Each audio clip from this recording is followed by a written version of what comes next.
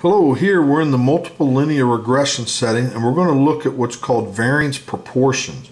And it really deals with helping us detect multicollinearity in the multiple linear regression model.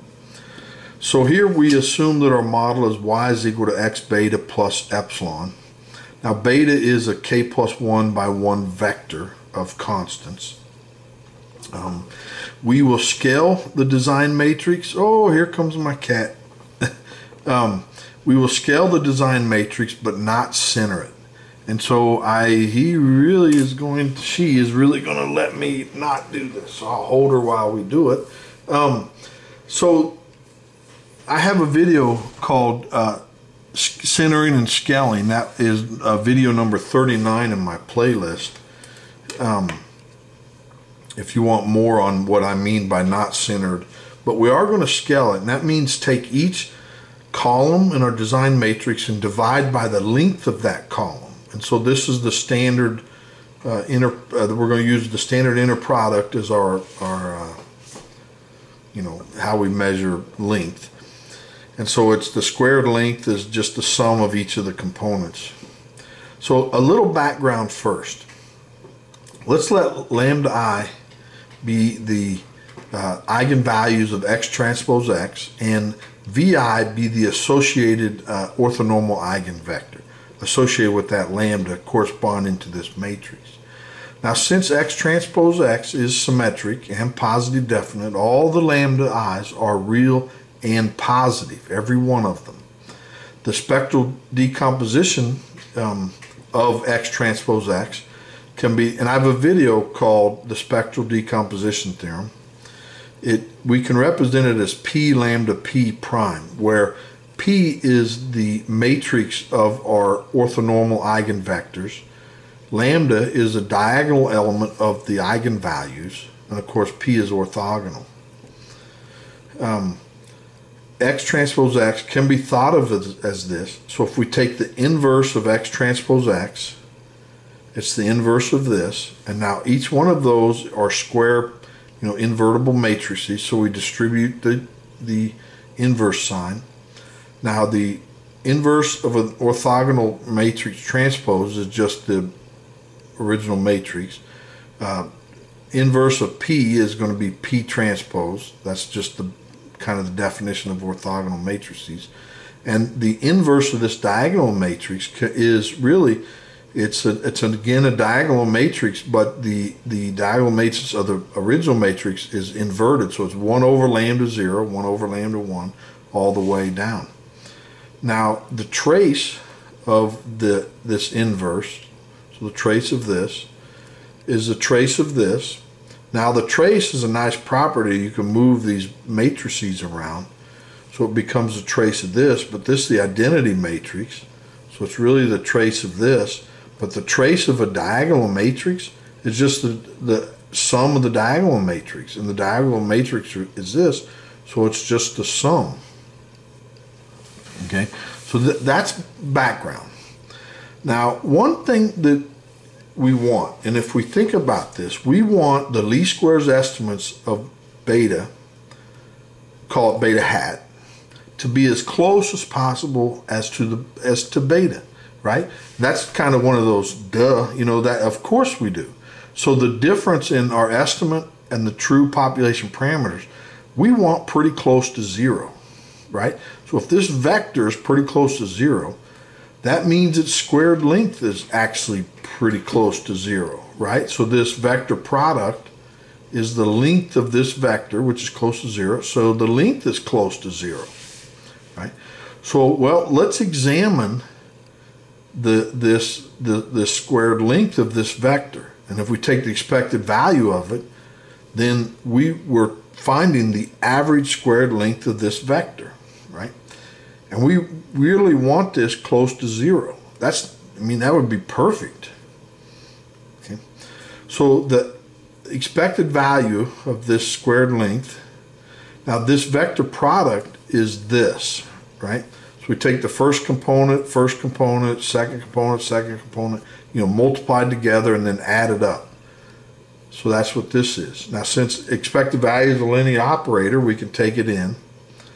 But this right here is we're taking a random variable minus its mean squared. So this really is the variance of beta I hat. So the sum of those. So this average squared length is the sum of the variances of our beta I components, our least squares estimates. Okay. So from previous video 22 in my playlist, the variance of beta hat is equal to this. It's the sigma squared x transpose x inverse. So the 22 in this playlist is general linear models regression. And then look at the 22nd video, deals with least squares estimates. Okay, so it's the variance is this. Now notice that this is a matrix. So this is the variance covariance matrix. And so if we want the variance of beta 1 hat, we look at the first diagonal. If we want the ith estimate of this, we look at the ith diagonal of this, and that's the variance of the beta I hat, right? So this expected squared length, which we said was this, but each variance is actually the diagonal elements of this. So the sum of every variance is actually the trace of this vector, this matrix, which is this, right? Sigma squared comes out because it's constant, but the trace of this matrix is the sum of 1 over the eigenvalues. So then we multiply that sigma squared in, and this is it. So this is the average squared length of this vector, beta hat minus beta. So now let's do some further manipulation and notes. So the inverse of this, remember we just took the trace of this, but let's develop some notation here. So this we said was this, P lambda inverse P prime. And P was a matrix of the orthonormal eigenvectors.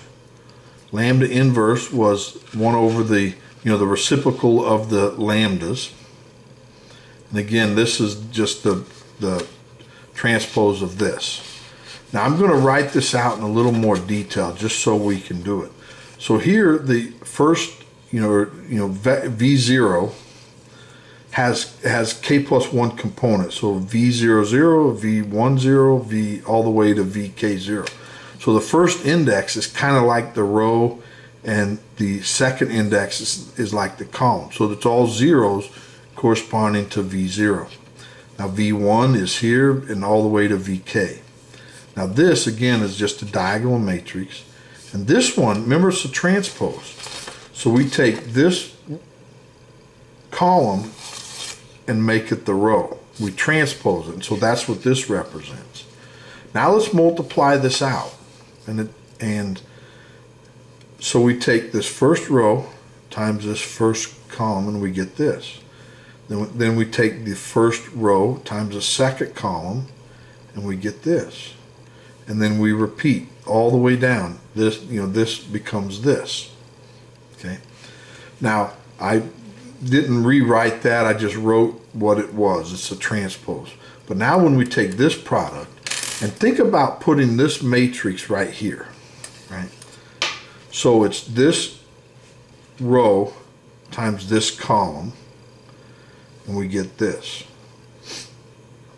This row times the second column, we get this. This row times the k plus 1th column, or VK, we get this. And then we repeat and we get this matrix here. Okay, and I only wrote out a few of them because really on the previous page we looked at the trace of this, so we really only want the diagonal elements. Okay, so let's look at the variance of B beta 0 hat. Now it's this, so it's sigma squared times the first diagonal element, which is this, right? And traditionally we've called it C11. Now if we look at the beta k, so the variance of beta k hat is actually the k plus 1th diagonal, which is the last one.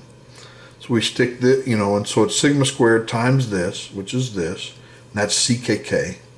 And we could actually do that for the ith component. So the beta I hat is it's actually the I plus 1th column,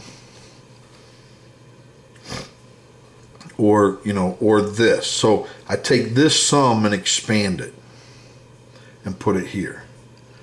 Okay, we call that CII. Now here's the first note. Each eigenvalue contributes to each variance, right? Each eigenvalue is associated with the variance of beta naught hat. Same way with beta k. Even the variance of the ith beta hat, every eigenvalue is associated with this. Okay, CII. So now let's, and actually this partitions the variance of beta I hat, which is kind of interesting in itself. So now if we take the total variance of beta I hat and divide it, take this divided by CII, and then we look at each component, right? Now the sigma squareds cancel, right? And then we have this divided by the total variance. And actually that's what we call the variance components, the variance proportions, I mean. So we take this divided by its total, this divided by its total, all the way. And so each one of these represents a proportion of the total variance associated with BI hat. That's what this represents, right? So really, remember, if you multiply that in and then divide by CII, which is the whole thing, this sigma squared will cancel with the sigma squared in this, and then we're just left with this piece, which is this, divided by the total, which is that. And then this piece divided by the total. So we get a proportion.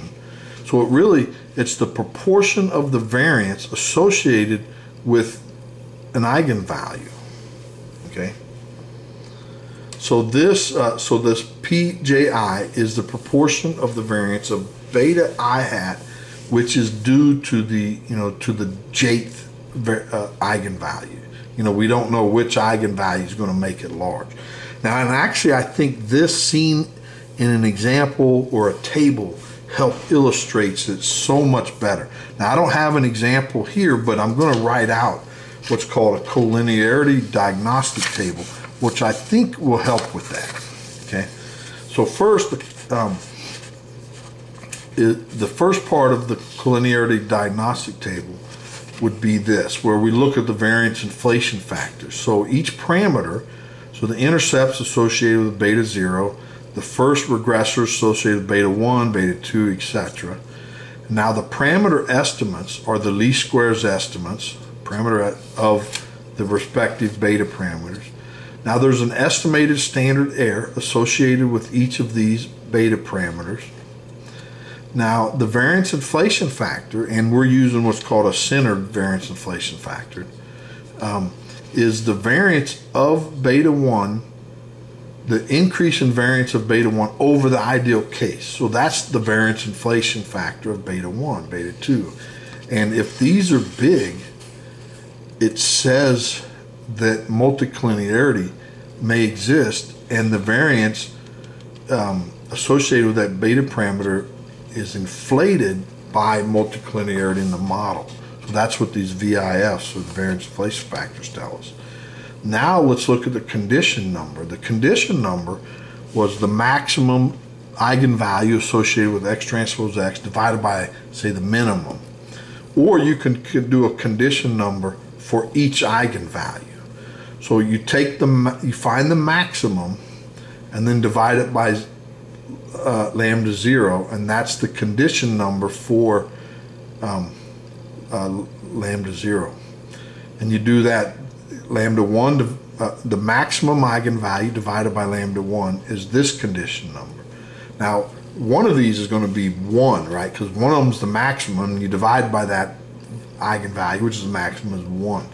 But some of these may be quite large, because if we have multicollinearity, one of these is going to be really small. You take the maximum divided by, that's going to be large. That tells us that there's multicollinearity in the design matrix. Now these are the variance proportions. Okay, so these are the beta 0 hat, beta 1 hat, beta 2 hat, beta k hat. Now the variance of beta 0 is almost, it's like the sum of this, right? But since we divided by the total variance of this, and then we get a proportion. So actually, so if we add these columns, it adds to 1, and so maybe we say that each column sums to 1. So this sums to 1, because this is the proportion of the variance of beta 1 hat associated with this eigenvalue. So each one of these has a proportion of the variance of beta 1 hat associated with that respective eigenvalue. Okay, and then we do that for each of these.